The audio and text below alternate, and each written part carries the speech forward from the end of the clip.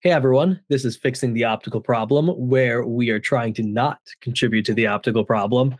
I'm Zach Kastner, joined as ever by Matthew Smith, otherwise known as That Glasses Guy. How are we doing today, Matt?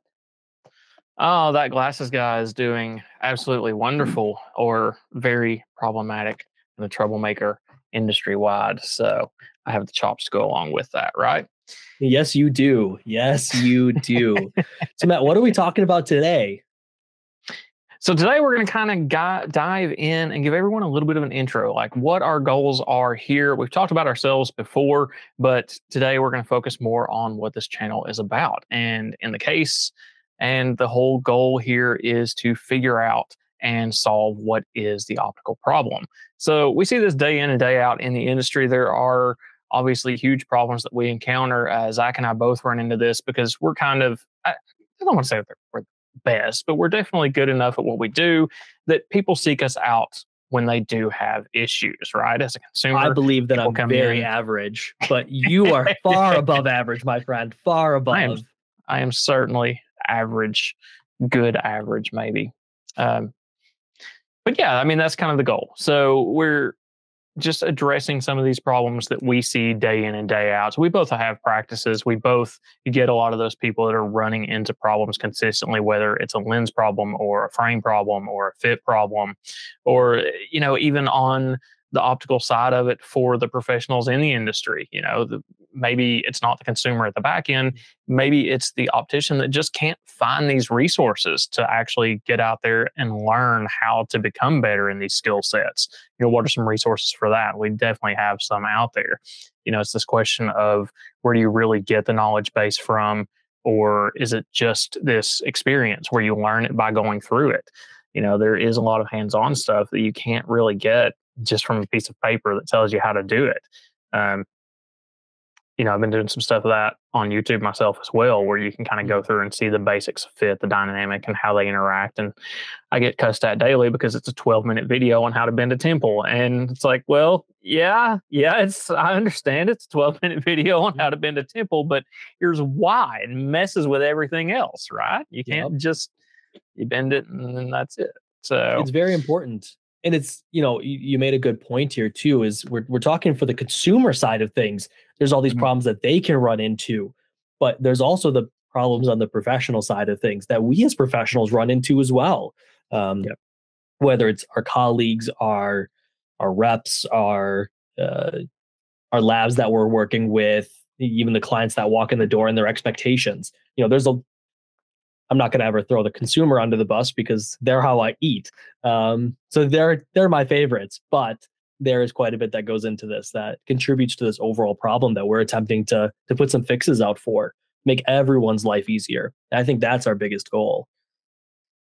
Yeah, for sure. We want to make it better for the consumers where they can figure out, maybe where they can get that next level of care or where they can find that better value in the dollar, right? Because, the economy's in its little situation right now. Every dollar counts. If you're spending whatever you're spending on a frame, you want to maximize every single penny and what you're getting out of it, right? You want to get the best you can for every dollar you can spare on what's sitting on your face all day long.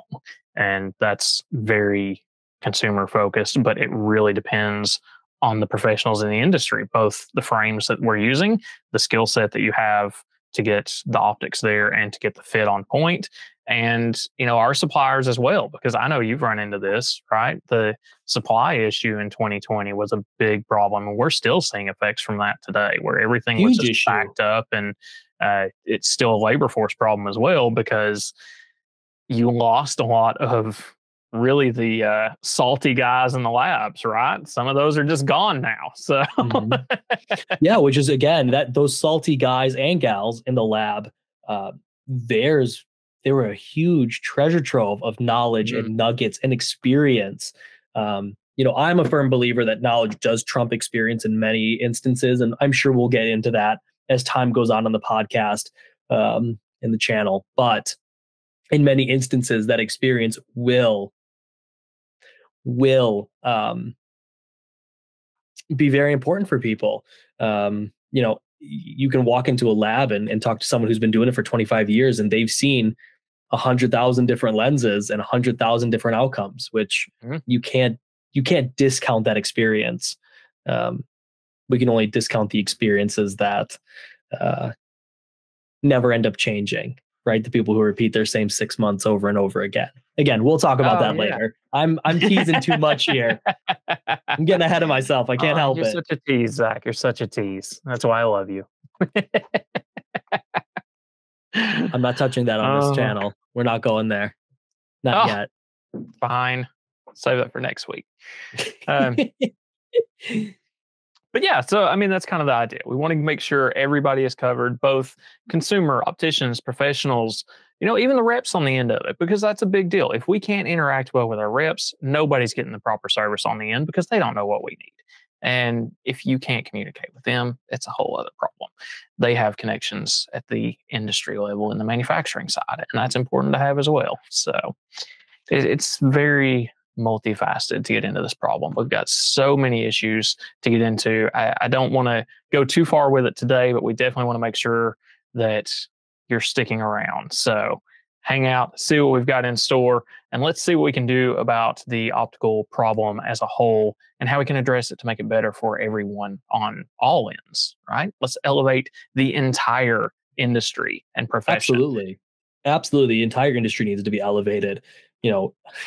I don't know how often you run into this, but this is just a nice little thought I have.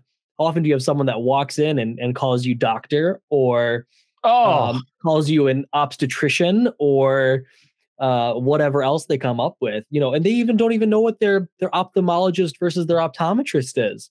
This whole industry has so much confusion and confounding. I don't know what the word I'm looking for here is, but there's so many people are just confused when we talk about optics, when we talk about glasses professionals, optical professionals. Wow, it is a problem. I get called doctor nearly every day. And at this point, you know what? I just might be qualified to be one with how often I'm called it. You're a doctor of glasses.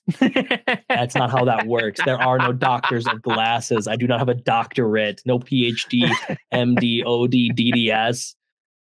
What else can I come up with? I have some crotchety old fingers. Yeah, right? There are enough calluses and bruises on them to get you something there. Nope, not going there today, sir.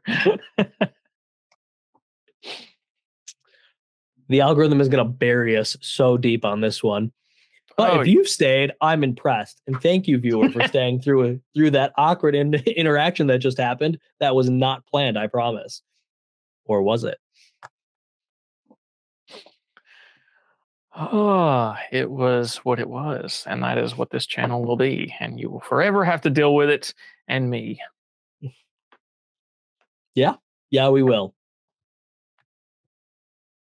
So as far as problems go, we've touched on a couple of them there. What else do we got? What really grinds your gears? For me, it's the measuring and the huge jumps in frame quality, right? Because we've talked on this before.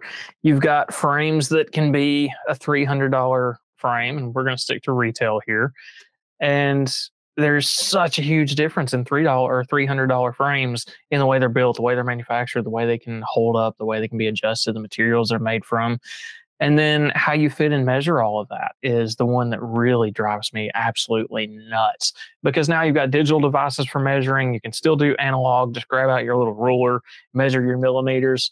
But hey, what if you're not looking straight on? Or what if the device isn't lined up quite right? These are very minute details, even as little as the person is not sitting in the chair right. So yes, you as a consumer sitting down to get fit in your glasses, you sit down in that little rigid chair in front of your optician and you lean back and you bring your eyes up and you look right at them. And well, you can tell right here, that ain't going to be the right measurement. So as a little tidbit for anyone who's on the podcast and not watching this on YouTube, Matt just sat straight up in his chair and knocked his head back. So he's looking basically through the bottom portion of his lens. And for those who don't know, primarily consumers and possibly an optician or two out there, that when we measure like that, that's going to put that progressive down at the way, way bottom, which means you're going to have no reading. But beyond that, we can have prism errors then and image size disparities due to it. So we got to be careful with these things. You're exactly right, Matt. Measuring is so vitally important. It's just the way it goes. You'll have to forgive me a little bit. I'm so used to the YouTube format that I just feel like I am constantly being watched. I will probably slip up a million times between now and then.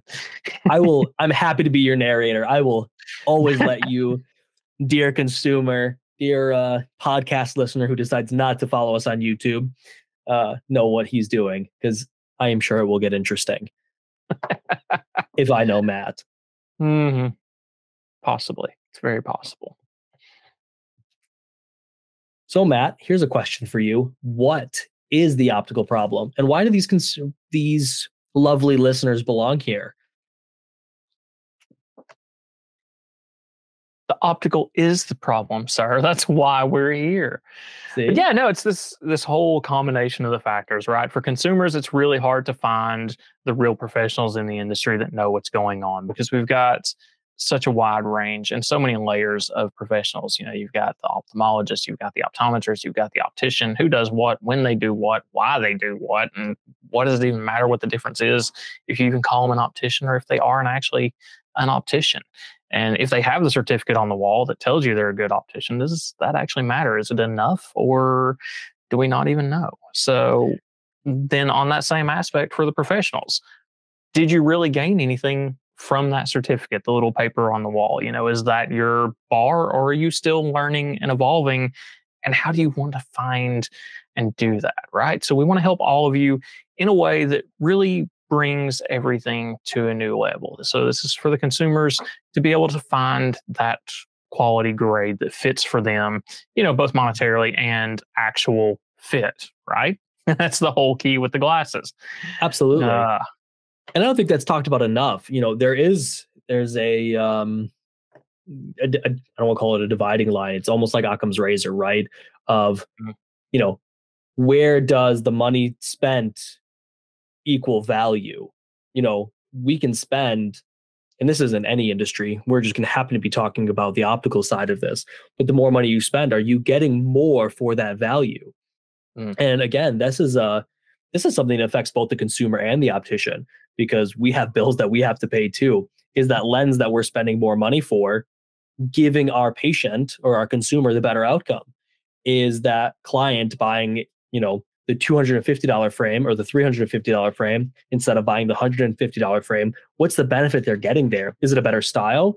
Does it hold its adjustment better? What's going on? You know, these are all things that we need to be talking about. And there are certainly frame lines and lenses that are more expensive just because they can charge more for it. And you are not necessarily getting more dollar for value.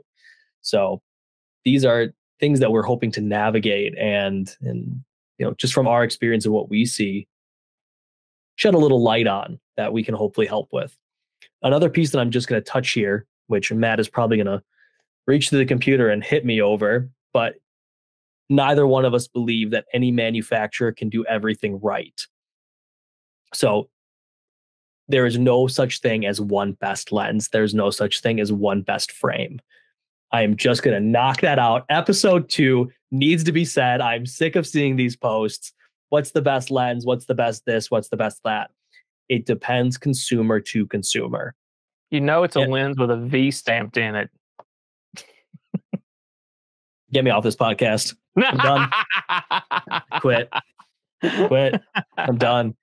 We won't address names, everyone, but that is a very big trigger for many of us that have gone beyond the marketing aspect of the optical world and dived into this whole what goes into a lens, which is an entire episode all its own that we could spend days on. What do you mean, Matt? We've dived beyond marketing and actually started looking at optics? That's a novel concept, isn't it? It's unheard of, right? Even some of our technical papers are basically marketing papers. Technical white papers, for those who don't know, are marketing papers. They are very rarely actually marketing. And for the opticians out there, which I assume very few of you will, but I am one of these weirdos, read the patent. Tells you everything you actually need to know. It's boring. Get a drink or two. I probably shouldn't be telling people to do that, but or 3. have a nice orange juice or something Diet Coke. stronger than oak juice. Oak juice. There we go. Anyways, read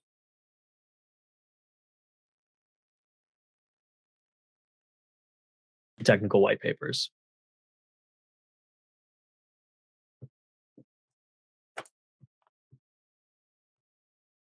Now, let's see. We've been going for about 14 minutes here, Matt. I know we wanted to keep this one short. Anything else you want to say before we wrap it up? No, I think that's really good on this one. Should hopefully give you guys a really nice whetting of the appetite to see what we're about here and the direction we're going to go with it. And I hope you stick with us because it's going to be a little bit of a bumpy start, but I really think we're going to bring a lot of value to the table and get a lot accomplished in this channel in the years to come. Actually, you make another phenomenal point, Matt. Matt is a lot more experienced with his YouTube, podcasting, all of this goodness that we're trying to bring to you guys. So he's going to be much more polished than I am. I'm hoping to get up to speed here within the next few episodes and hopefully be delivering a good end product for you. But that's the end goal, is that you guys will at least enjoy listening to us and hopefully come away with a few little tidbits here and there that can be of benefit. So if there's nothing else, Matt, thank you, everyone. And Matt, as we all know, if you know that glasses guy, is a very confident and well-spoken man. Just want to throw that out there. Anyways, thank you everyone for joining us again on Fixing the Optical Problem. Again, I'm Zach, and this was Matt, that glasses guy. You can get in touch with us, in a lot of the optical forums. Or you got Matt on his website, That Glasses Guy. He's also got Instagram. I don't know that he's got a Twitter. Possibly it exists, but please don't find me on there. Yeah, I think we're gonna stop talking about Twitter now. I don't think it's as big for the optical industry. But LinkedIn, Facebook, his website. Otherwise, I'm Zach Kastner. You can find me on LinkedIn and on Facebook as well. Reach out if you have any questions. And thank you all for joining us.